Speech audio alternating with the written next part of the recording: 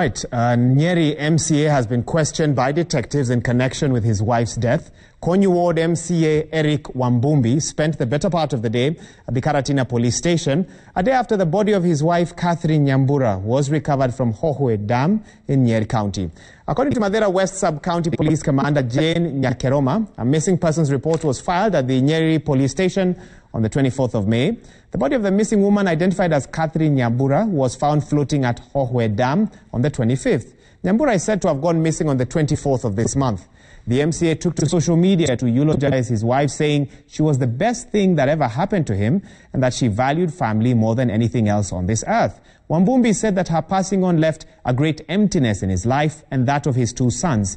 The post-mortem is expected to be conducted tomorrow.